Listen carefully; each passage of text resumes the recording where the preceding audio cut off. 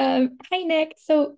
Nate the Great's journey from that first episode where we get to see kind of his excitement that someone like remembered his name and remembers who he is to where he is now has been kind of an up and down journey, I think, for a lot of fans because we all loved Nate and it hurt to kind of watch all of it go down into like now we kind of see that anger and that upset he still has within him, even when he found his own success. And so, for you as an actor, what has been kind of the most exciting part about that journey and getting to play that specific arc? It's not a villain arc, but like the like twists and turns that we saw throughout the show.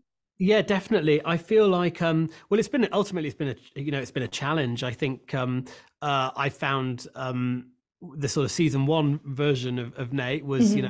largely a comedic role, and there was some real fun to be had with that, and certainly something that I found a lot more comfortable doing. And then, yeah, I guess gradually, certainly from like the latter half of season two onwards, a lot of that comedy was largely replaced with more emotional sort of dramatic storytelling. So yeah, I mean, but on saying that, it's just been such a thrill because it's very rare that as a supporting member of a cast that you kind of get to go on such an extreme journey as Nate. Mm-hmm. And so that has been a joy. And I welcome the challenge as well, and it ultimately kind of makes it a bit more rewarding, when you certainly when you kind of get through to the end. And I know obviously where it's heading, and I've known for a while now as to what Mm-hmm. those three season arcs were going to look like. So there's a certain sense of like, okay, here we go. And it's always fascinating seeing what the audience, the fans do make of the show, and And that I storyline in particular.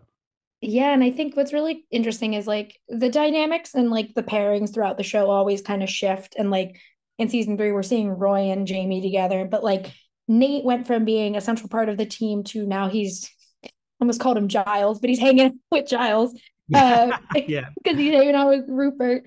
And he does have a lot of scenes where he's alone and you can feel that loneliness. And so, but for you as an actor, you went from being a part of hang out with everyone to kind of on your own as just like you in these office scenes, for example. And so, do you miss kind of that camaraderie that came with like being in the locker room and being on the Richmond completely. side of things? Yeah, completely. And obviously so deliberate from a storytelling point Mm-hmm. of view to isolate Nate in that way, to kind of allow him to sort of try and reflect. And again, so deliberate to just always position him on his own. He's just on his phone, he's just looking on his phone, or he's calling, he has very little interaction with with very few people. And often when it's, say, with Rupert, he's clearly really scared of Rupert, so it's Rupert's a real toxic force in his life. So I feel like I tried to use the sort of sense of abandonment and suddenly being on a new set and with new people, and the West Ham players are all new, and the intimidation Mm-hmm. that kind of comes with that, sort of try to channel that into Nate's performance as much as possible, because he would be feeling like a fish out of water, completely out on a limb, not with his friends and colleagues, and not hanging out in the locker room or with the Diamond Dogs. And so there's a real tragedy to that, but one that has to be there as part of the storytelling. It would be weird if he suddenly was still hanging Went out. back, just Yeah, went back and was like, "Hey guys, with me again." yeah, I do though. The humor for Nate does come from kind of that restaurant, and I do think that that is funny. That is this one connection to kind of people is going to this same restaurant where him and the hostess have some tit for tat, and yeah. then the owner is just like, "Here's some free food." Um, so with Nate though as a character, you are finding those like funny little moments throughout like a darker storyline. What has been your favorite moment that you got to explore in season three that is on the lighter side?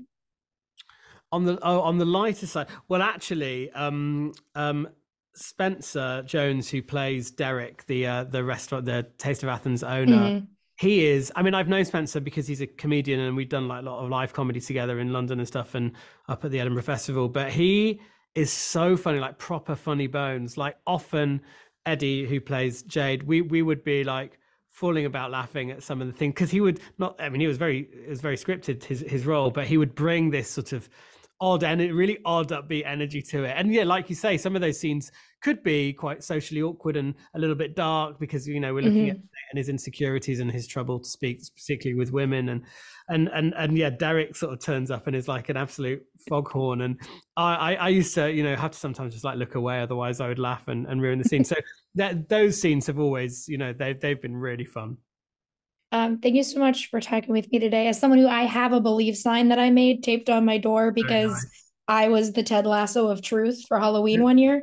I was upset when Nate ripped up that sign, but I've gotten over it because I love his Okay. arc in season 3 Okay. very much. So thank you We'll so much see for where it's talking with going. me today. Thank Can't you. wait. Thanks.